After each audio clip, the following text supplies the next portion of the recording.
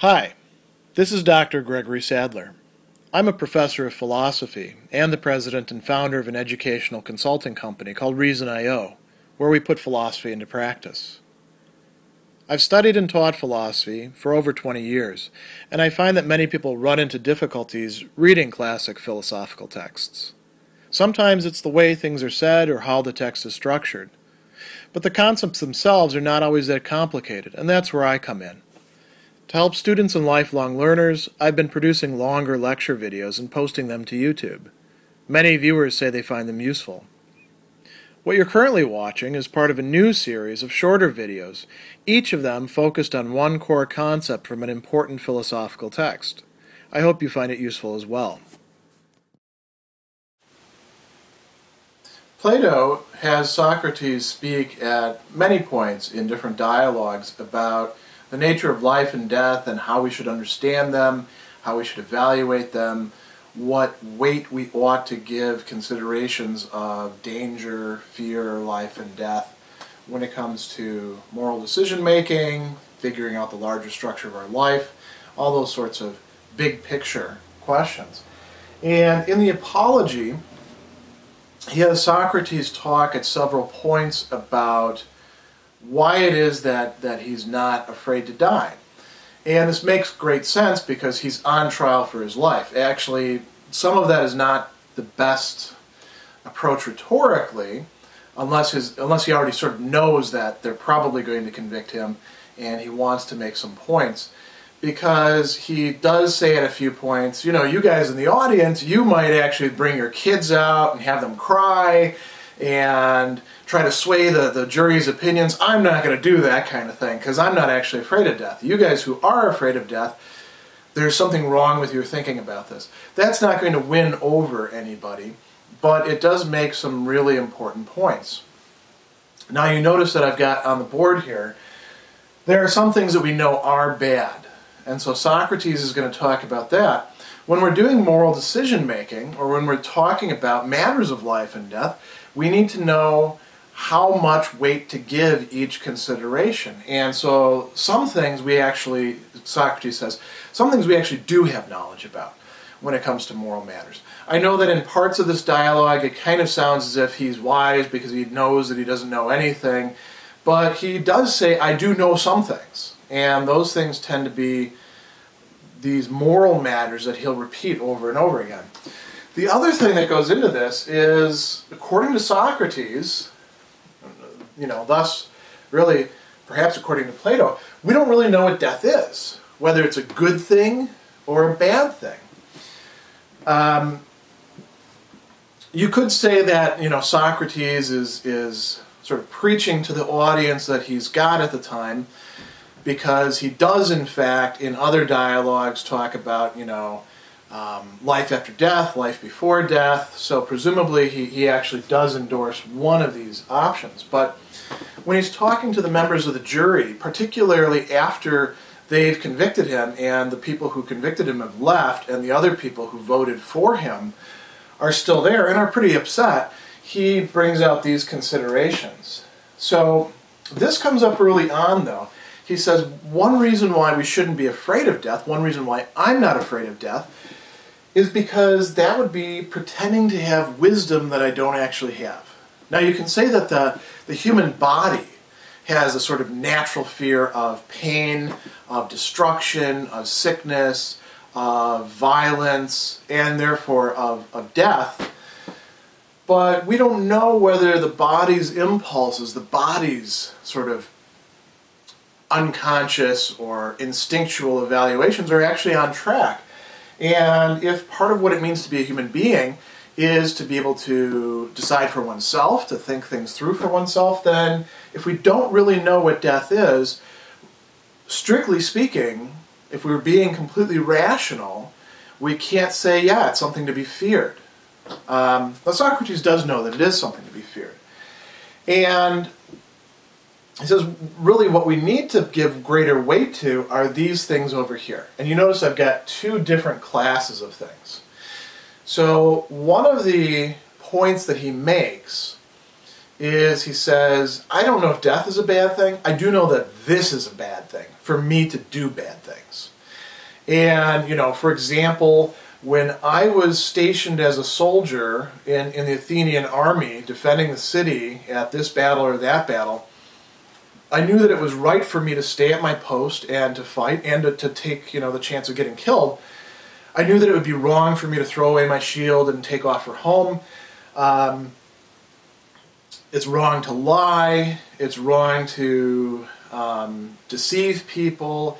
It's wrong to, commit violence against them. It's wrong to damage people in such ways that you make them worse off morally. Socrates has quite a few things that he thinks are right and things that are wrong. And doing philosophy, he says, look, this lifestyle that I have is actually a obligation that I've got on me that is a divine mission. I've got a discussion about that in another core concept. And it's also a benefit to you guys, the Athenians. I'm actually a great benefactor to you by doing this, because I'm calling your attention to what really matters, your souls. This is what I'm supposed to be doing. I would be doing wrong if I were to say, just to save my life, I'm going to stop doing that. I would be abandoning my post, and I know that that's wrong. So therefore, that has to have greater weight. We could say the same thing if he was put into a situation where if he thought that lying was just, simply wrong, where he's being compelled to lie or lose his life, Socrates could, by the same sort of argument or same sort of logic, say, I don't know whether it's a bad thing to lose my life. I do know that it's a bad thing, a very bad thing to lie, so I'm going to accept losing my life. Now, there are other penalties that are possible. So this is the second thing here. There are other penalties that are possible for him that he could have actually accepted or suggested.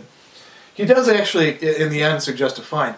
After, of course, telling them, really, what I do deserve is free room and board from the Athenian people the rest of my life. But he's kind of joking around with that. Exile.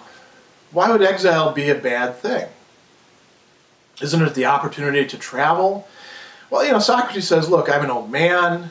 My roots are here in this community.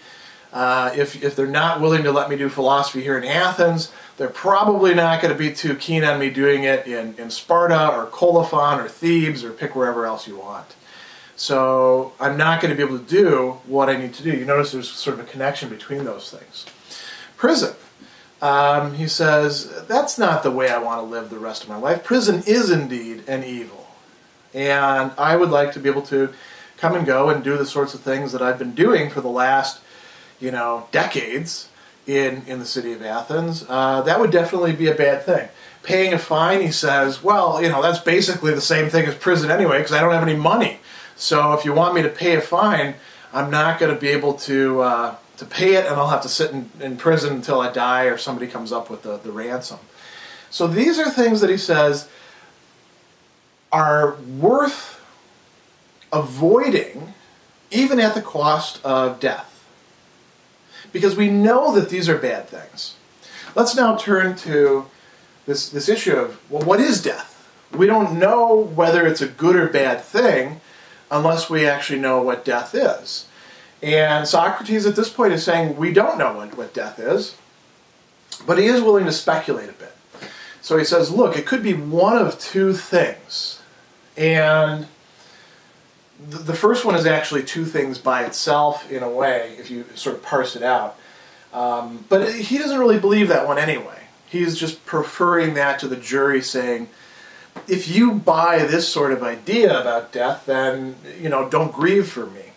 Maybe it's annihilation. Maybe it's the total cessation of one's life. Maybe there's nothing of oneself after one dies. Maybe the body is all there is. This is very much along the lines of the view of the Epicureans, who are going to come a little bit later.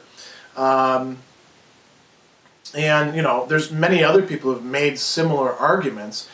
If that's the case, if death is just annihilation, then there's no you who is being harmed or for whom it's a bad thing when the death actually happens. It's kind of a non-event. It's all the events of your life coming to an end and no longer existing. Or it could be, he talks about, imagine the best night's sleep that you ever had, totally restful, you didn't wake up, didn't even dream anything. Maybe it's just like that for all eternity. And there'd still be something existing, but it's in this essentially comatose state, and never does anything, never thinks anything. It's not really that far away from annihilation, but it is something different from it. He says the same thing holds for that. If that's the case, then you don't have anything to be concerned about afterwards, right? Nobody's going to wake you up. You're not going to have indigestion in the middle of the night. You're not going to have a bad dream that, you get caught in and can't get out of. So in that case, death would actually be a good thing. Or at least not a bad thing. Then he says, maybe it's a change of place. Now, here a lot more could be said about the relationship of Plato's views of the afterlife in relation to sort of the mishmash of traditional Greek conceptions of the afterlife that we get in the poets and the plays and, Greek religion as it was practiced. But they did have a conception of the afterlife as a place where judgment would take place, and the fate of a person would be, decided according to some sort of criteria, and you might go to a good place, you might go to a bad place. It really depends on which poet you're reading. If it's Homer, of course, better to be a poor laborer alive than to be the king of the dead, is what Achilles says down in Hades to Odysseus when he goes down there. So that's not quite so nice. But the way that Socrates frames it is, let's say the traditional Greek religion is actually on track. And remember, he's addressing a jury that isn't all Platonists, so they don't all believe in this, endless, migration of souls, only, ceasing when you finally get off the thing through being purified, the way that he talks about in the Phaedo later on. Instead, they think of it as going somewhere, being judged, and now he says, I'll die here, and these are bad judges who are actually judging me, but there, I'm going to have true judges. I'm going to get vindicated. I'm going to be judged by Minos and Rhadamanthus and, maybe the gods, who knows. These are these legendary, incorruptible judges in the underworld. Even more interesting, he says, you know what? There's one thing that they won't be able to do in the afterlife that they can do here, and that's to kill me to shut me up.